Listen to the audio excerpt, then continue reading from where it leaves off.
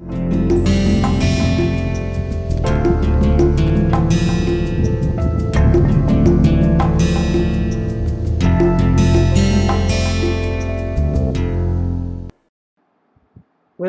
to the course on Foundations of Cognitive Science. In the last lecture, we have talked about one of the very important smart materials which is needed, which is essential for organismoid robot development, and that is shape memory alloy. Today, I will talk about another interesting smart material which is based on polymers, and it is predicted that this is the smart material which will be inevitable in terms of development of cognitive robots. So let us have a very good discussion on this type of polymeric smart materials today. Today we will talk about the electroactive polymers, which is also abbreviated as EAP. Now, these electroactive polymers, they belong to the smart materials group, which is commonly known as active smart polymers. So what are these active smart polymers?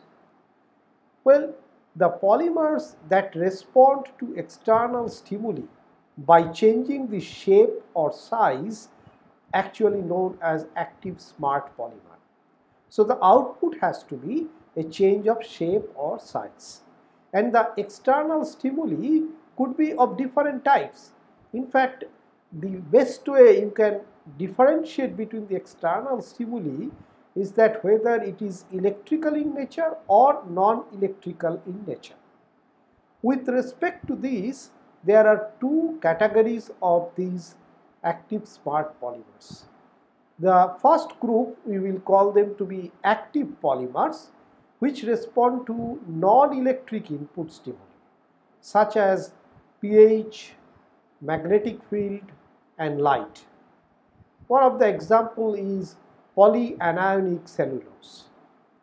Electric field based actuation of polymer is an even more important step in terms of polymeric development, because you can easily apply electric field on a polymer instead of using other stimuli like, let us say, light or some chemicals and things like that. And hence electric signal based or electricity actuated polymer is a very special class of polymer. This special group of polymer, we will call them as electroactive polymers that respond to the change of electrical input. It is also known as EAP.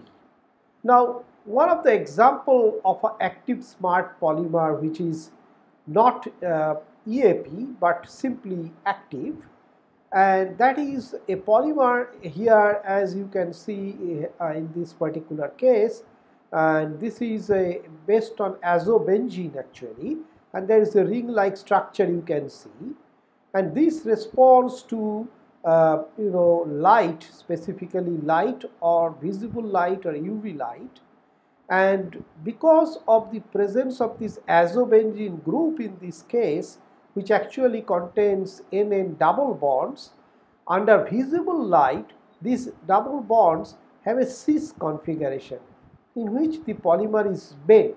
So this is the cis configuration. You can see these active groups, azobenzene groups here, which are bent. Now this is under the visible light.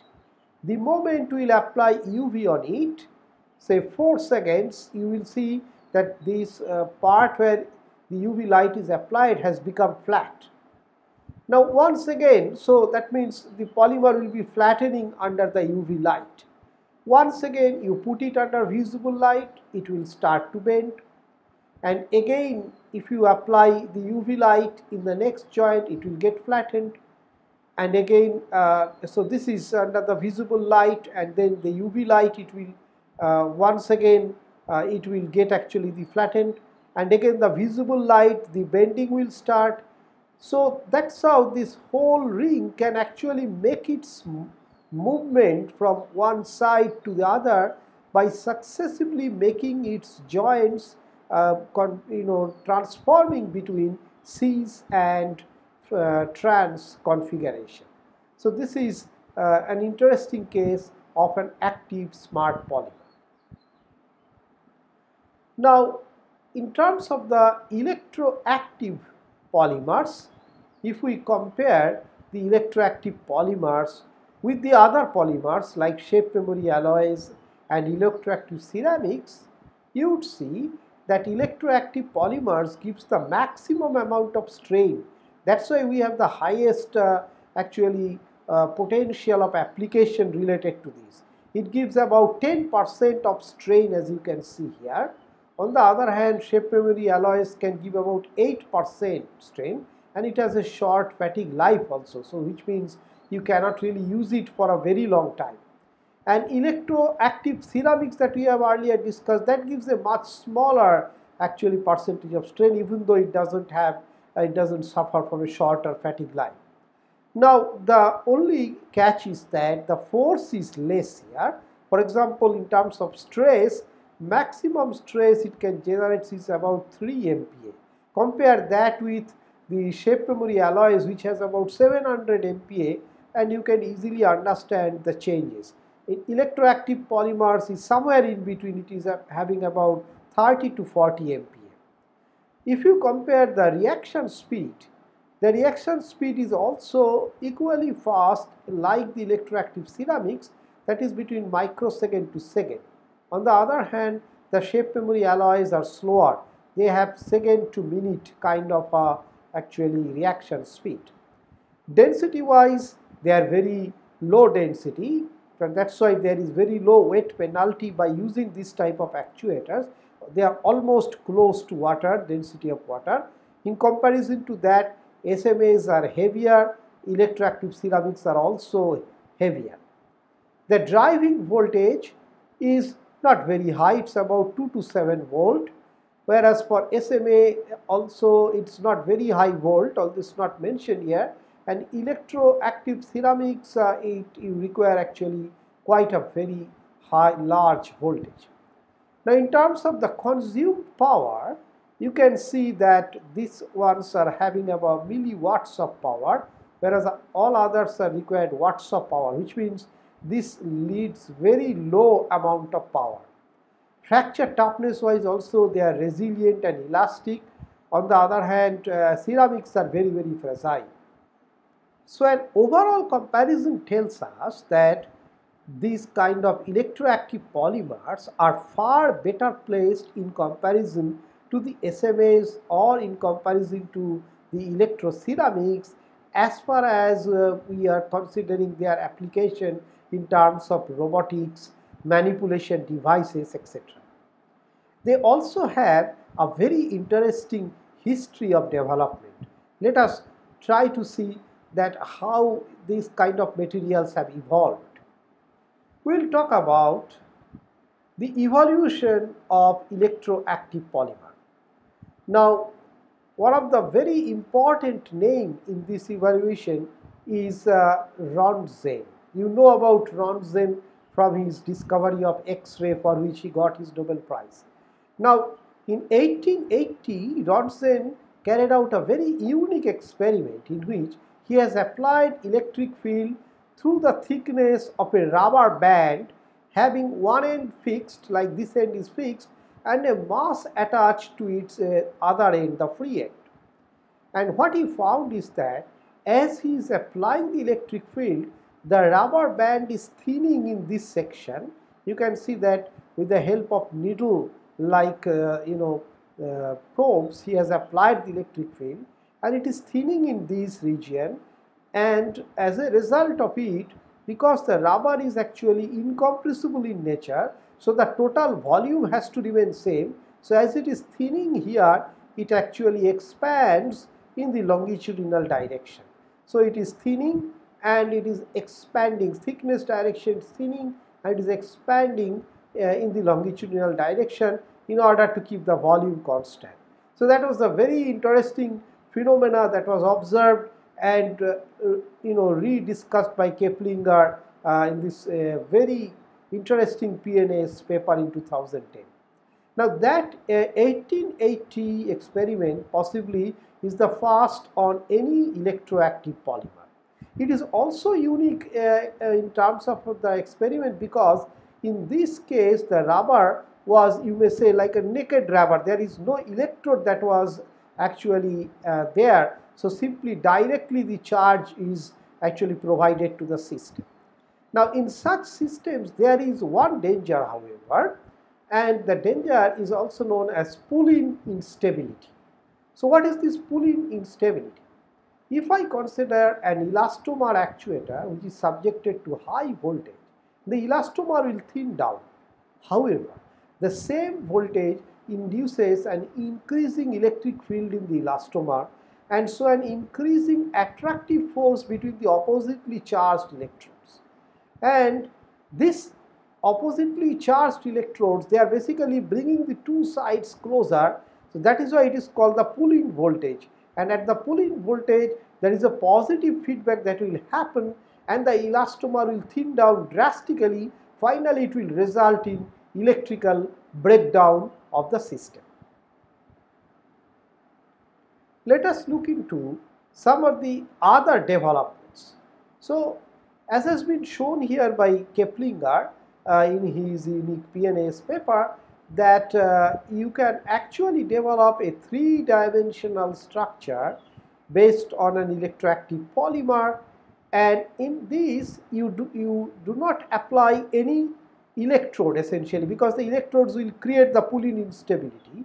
On the other hand, you apply high voltage to these needles, much the same way as originally Röntgen had planned. So you apply the high voltage to the needle, and as you can see that as you are applying it, there is expansion happening in the system, and you can see that as you are increasing the voltage, you can almost get from an angle to a very flat structure. So this is something that is kind of a rediscovery of the Röntgen's experiment on an electroactive polymer. There are many other electroactive polymers which was discovered after Röntgen's discovery, and interestingly, each one of them has a kind of a 50-year approximately time of a frequency between successive discoveries. Let us look into those other discoveries of electroactive polymers. In the evolution of EAP, Iguchi's discovery plays a very interesting role. In 1995, Iguchi prepared a new material which is produced from natural resin. It is also known as Brazil resin from Carnaúba wax. So it's a Brazil wax, that's how it is generally known as, and beeswax. So he has mixed these two, and where these are solidified by cooling while subjected to DC bias field. And what he noticed is that in this kind of solid electrode, it will generate voltage when a stress is applied, and it will have the reverse behavior of being deformed. So that is what was the discovery of the Iguchi of a new type of kind of a polymeric system, which is a mix of Carnaúba and the beeswax, which actually shows a high degree of deformation, and also the other effect, that is if you apply stress, you are going to generate voltage. If you remember, we call this to be a direct effect, and we call this one to be a reverse effect. So both of them Iguchi was able to discover in this particular material. Now followed by these, there are significant discoveries by Kawai in 1969, and this is an entirely new inorganic, you may say, not exactly, you may say that synthetic piezoelectric material. So this is a synthetic one because the last one that we had discussed was derived from natural organic material. So this is a synthetic organic material which is known as polyvinylidene fluoride. Okay, in fact, because of the presence of fluorine, it has some inorganic contributions, but it's a synthetic essentially polymer. So it's polyvinylidene fluoride, and it has shown a large degree of piezoelectric activity. Now, at a later stage, Fukada actually developed piezoelectric biopolymers on the basis of this PVD. Another important landmark was from the Kachalsky and his group in Israel, who have developed actually responsive gels, but these gels were mostly chemomechanically activated.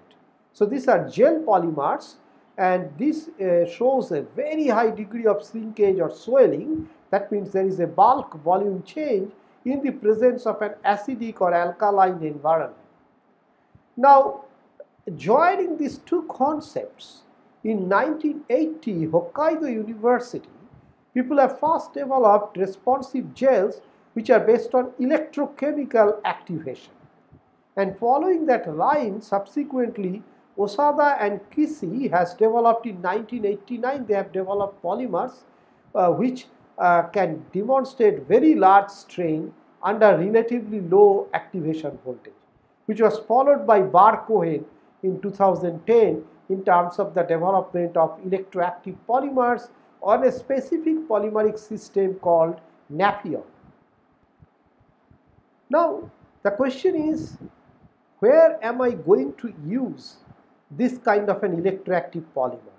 Why I am repeatedly telling that it is so important in terms of a robotic development? Well, one of the very important application of this type of polymer is in terms of locomotions or generation of locomotive forces. So let's look into that how in robotics gradually this transfer from motor to motorless locomotion has taken place. If we look into the animal locomotion based inspirations, you will see that starting from the motor based rigid robots like this kind of a quadruped stair climber Titan 6 or a snake like SEM R5, or for that matter a bipedal walking robot M2, you have also seen Asimovs, which are all basically motor driven. Some of them are servo motors or other brushless DC motors, but these are all motor driven systems. But taking inspiration from animal locomotions, gradually these locomotions have been achieved by a different manner. This different manner is, if you study the animal locomotion, you will see that they essentially use muscles for actually motion, and we'll call it actuation. Now, these muscles are attached to bones by the tendons, and the muscles contract to move our bones by pulling on them. So you have to keep in mind that these muscles, they can only contract, and hence they can only pull, they cannot push. So that is one of the important aspects to be kept in mind. So this is why in any joint the muscles are used in pairs. One muscle of the pair contracts to move the body part, and the other muscle at that time actually relaxes, and later on the other muscle actually contracts to return the body part back to the original position. So the muscles that work like these are called antagonistic pairs. So we have basically two types of muscles called agonist muscle and antagonist muscle. Well, if you look at your own elbow, for example, what you will see is that in our own elbow, if we actually move our arm, okay, if let us say that we want to pull our arm, you would see that this is the part which is actually pulling. So this is the part which is actually agonist, the muscle, and the back part is actually antagonist. So that's how the motion of this joint is actually happening by constantly the pulling of the two biceps and the triceps muscles. So it's a very similar kind of a concept that we will be actually applying in the case of the smart muscles also. Let us see how we can apply these antagonistic actuation by using shape memory alloy. Now here is an example in which people have developed a shape memory alloy based, you can see the agonist and antagonist motions. Okay, so whichever is pulling is agonist and the other one is relaxing, so antagonist. And look at the trajectory that it is creating. So the other side you have seen that agonist and antagonist motion, and you can see here that it's a nice rectangle that has been drawn. Very similar things is done for almost all our muscles, okay, and by varying these pairs motion you can actually do it faster or slower. There is another very interesting application of this agonist-antagonist motion by using actually electroactive polymers by a group in Switzerland, EAPA group, and they call this to be blimp. So this blimp is essentially a pressurized helium-filled, it's a big fish which is like 8 meters long, and it's actuated by electroactive polymer using this agonist-antagonist configuration. And it is designed to work at various frequencies, voltage and phase shift between the body and the tail actuation. So you can see that this is 8 meters big, and you can see these muscles, which is, and it's a very flexible inflated structure. So first they are pressurizing helium gas into it, and you can see that how these muscles are working here. And you can see that by these agonist-antagonist working of the blimps, EAP electroactive polymers, how they are very nicely moving the tail as well as the body in the space and is generating the motion. So this is in the laboratory. You can see that how this motion is happening. Also they have tested such a system in outdoor. So you can say that this is possibly the first organismoid robot, which is a fish-like robot, which is based on the muscles which are essentially bio-inspired in nature. You can see the electroactive polymers here. So this is where they are actually testing this entire system outside, and you can see that how nicely this is maneuvering, controlling its position. So that's one of the example of the electroactive polymers. Now we will talk about some of the classifications of the electroactive polymers, that they themselves can be grouped into two types: electronic EAP, which is driven by electric field or Coulomb force, and ionic EAP, which change the shape or by mobility or diffusion of actually ions. So as the name itself is suggesting, and it is also indeed true that electronic EAPs are much faster, the Coulomb force based EAPs, whereas ionic EAPs are actually slower because they depend on the mobility or the diffusion of the ions, which is a slower process. But of course they can generate a much larger change in the system. In fact, the last example that I have shown you is based on the ionic EAPs. Now electronic EAPs, which is also known as EAP, they are like dielectric EAP, one of the example. Another is electrostick tip paper, ferroelectric polymer, and liquid crystal elastomer. On the other hand, the IEAPs are like ionic polymer gels, ionic polymer metal composite like IPMCs, Nafion, DuPonts, Flamion, etc. Then there are some conductive polymers and even carbon nanotubes. So these are the groups which shows the ionic electroactive polymer. We will now focus on the ionic electroactive polymers, because as I told you that they are the best performing material as far as the large deformation goes, and also as far as the power consumption goes. They consume very little amount of power, and so they have real future in terms of developing different types of motions in robotic limbs or so-called arms and legs of a robot.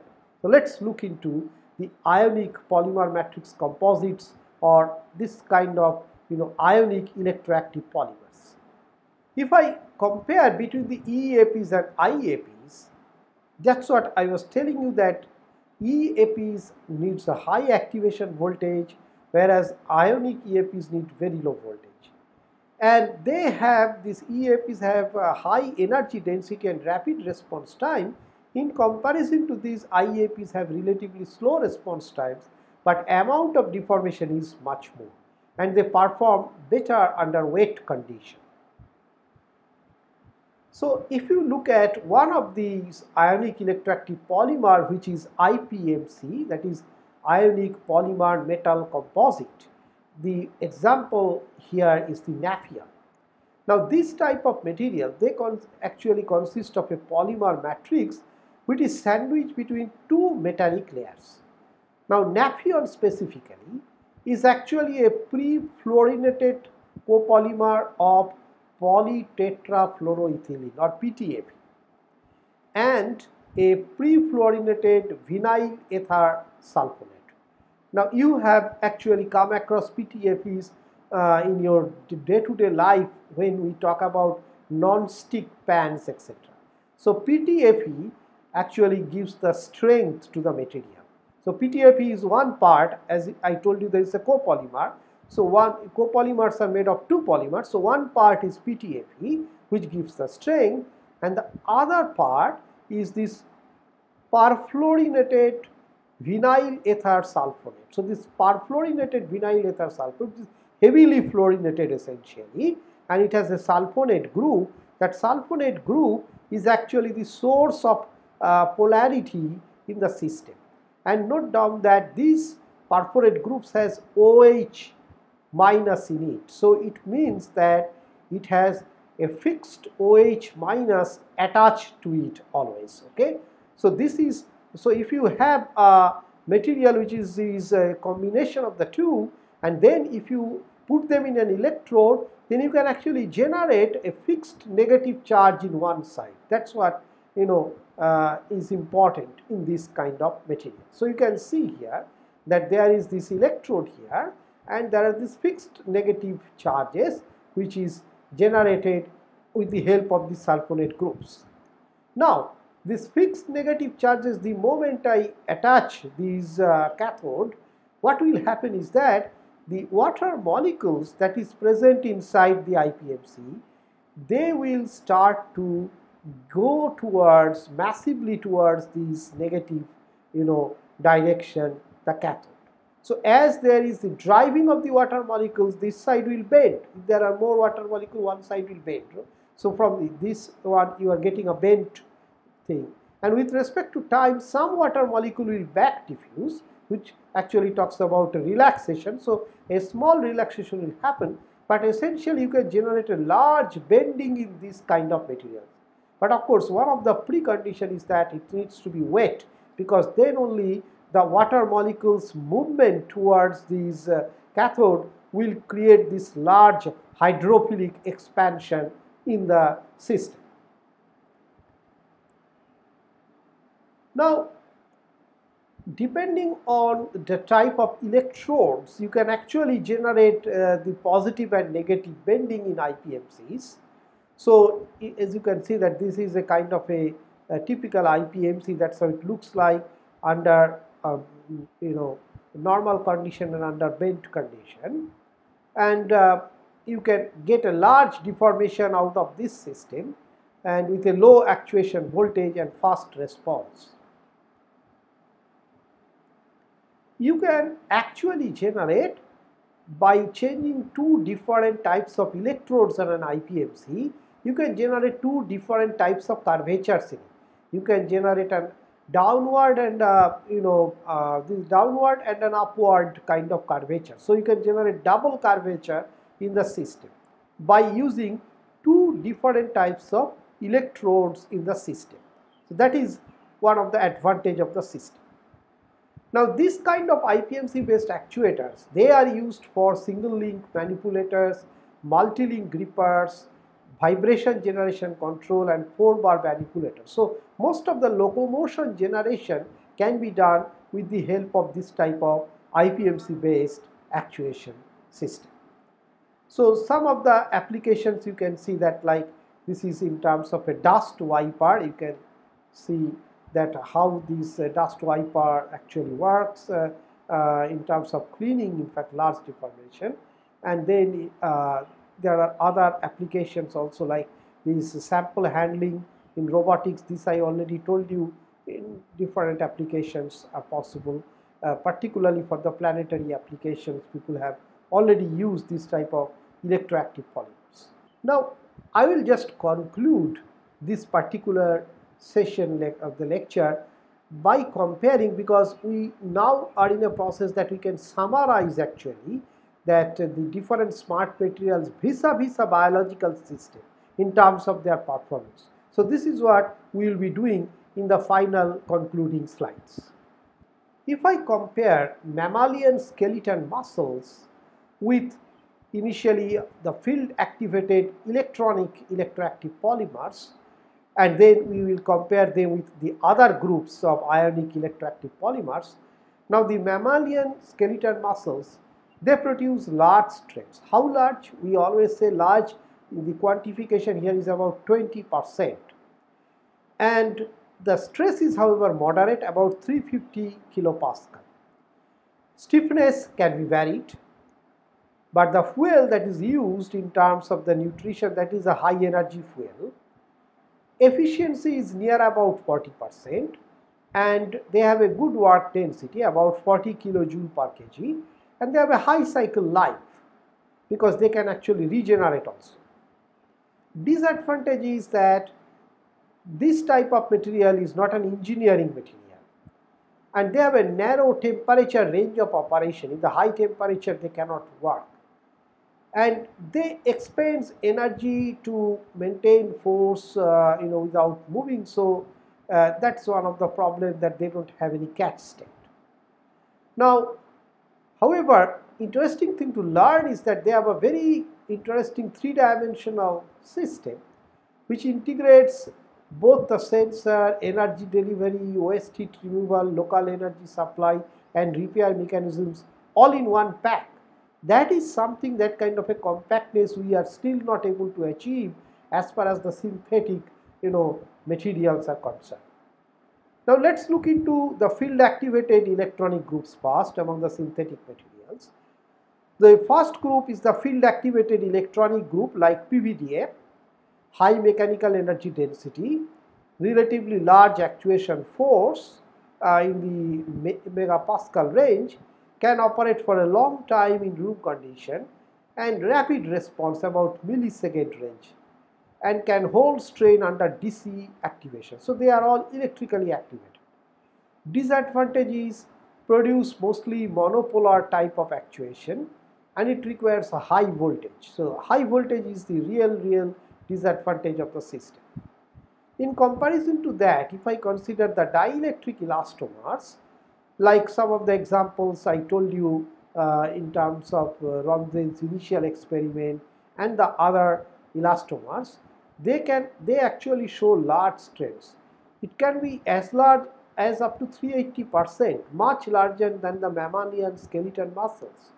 So that's what is very large. Stress is moderate, only several MPa, but still it is comparable with respect to mammalian muscle. Large work density and moderate to high bandwidth, not very high bandwidth. This has a very high bandwidth, the field activated groups. Low cost, low current and good electromechanical coupling. Now the disadvantage is what is that you need to generate high voltage locally, of course, typically requires a DC-DC conversion, compliant, and it's quite soft. Pre-stressing mechanisms add substantial mass and volume, because pre-stressing is important in terms of its movement. You remember that the initial Ronsen's experiment, there was a mass that was used to pre-stretch the rubber band. Now there is potential to lower fields using high dielectric materials and based on readily available materials. So this is good one, but still it has certain disadvantages. If I consider the ferroelectric polymers, then the strain level is less, only about 7%. Stress is high, 45 MPa blocking stress, quite high, much higher in comparison to this, which is in kPa range. Very high work density, stiff and strong coupling. It also requires high voltage. and the cycle life is one of the problem because there is some fatigue that is observed, and it has a limited temperature range. So here the lower voltage and fields people are trying to achieve now, in the ferroelectric polymers, and the energy density is in favor, and small devices with high frequency is something that is under focus. Let's look into the other group, the ionic polymer group, which we have discussed at the end. They have bidirectional actuation, and they have bistability, and they require low voltage. Now this bistability is a very interesting concept. It means that this kind of structures can have two different stability configurations, and it can very fast switch between these two different stability configurations. The disadvantage is that they always require some electrolyte because there is some motion of the ions that has to occur. Voltage requirement is not very high, but this electrolyte presence is important under wet condition. Generally, that's why it requires a protection from evaporation, low electromechanical coupling, and specifically for IPMC does not hold strain under DC voltage. For conductive polymers, they can generate high stress, but strain is moderate, low voltage, and these are stiffer polymers. But they have low electromechanical coupling, which means not much of electrical energy will be converted to mechanical energy. They are promising for low voltage applications. Also, there are CNTs which require, which gives a high stress, low voltage, but the strain is low, and IPMCs which actually takes low voltage, very low voltage, and large displacement, but it has a low coupling still in terms of efficiency, and usually it has no catch state, that means consumes energy in holding position and requires encapsulation. But it has a great potential as bulk material, properties. They can be actually improved with individual nanotubes. So this is a comparison between all the different types of these electroactive polymers versus the muscles. So with this lecture, I will conclude the smart materials and their applications in terms of the development of organoid robots. In the next series of lectures, we will look into the cognitive aspects of system, and particularly we look into the living system and the cognitive aspect of it. But we will start with, say for example, the description of the highest zone in terms of the cognitive capabilities, that is the brain itself. So we will discuss about these parts, and because that is also a very essential element in an organoid robot development. Thank you.